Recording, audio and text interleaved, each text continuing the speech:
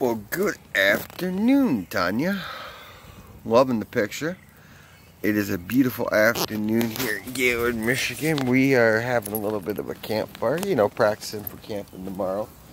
But why not have a little bit of campfire fun and a little bit of roasted marshmallows and all the goodness of a campfire, because it's a wonderful, beautiful day here in Gaylord, Michigan. Hope everyone's having a wonderful, beautiful day wherever we're at in this beautiful, charming world of ours. Tanya, always good to see you. Beautiful friend. What's her name? It's awesome to see when you're in town. Love seeing parts of your world. It's amazing.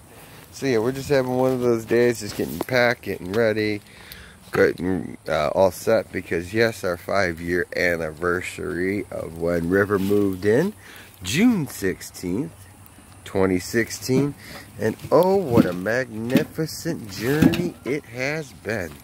My brothers, my sisters, my La Familia, my family, you are all my blood, you are all my family. So yes, celebrate the good times, celebrate life, and celebrate the beauty of the natural peace of the eco-friendly Gaylord, Michigan summer, and the warmth of a magnificent campfire. How's it looking out there in your beautiful world? Michelle Edmonds, always good to see you. Love you all. Appreciate you all.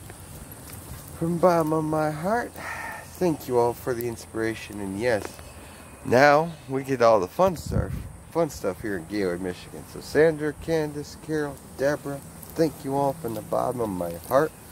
Tanya, have a wonderful, beautiful day. Maria, thank you always for being a friend to everybody. Appreciate you all.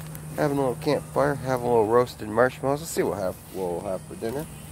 I am not quite sure yet, but I wanted to say thank you to Tanya for sharing that magnificent picture. Oh, what a beautiful day here in Gaylord, Michigan for sure. A wonderful summer, a wonderful, beautiful family to share it with.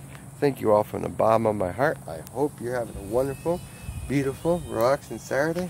That's what we're going to do down by the campfire.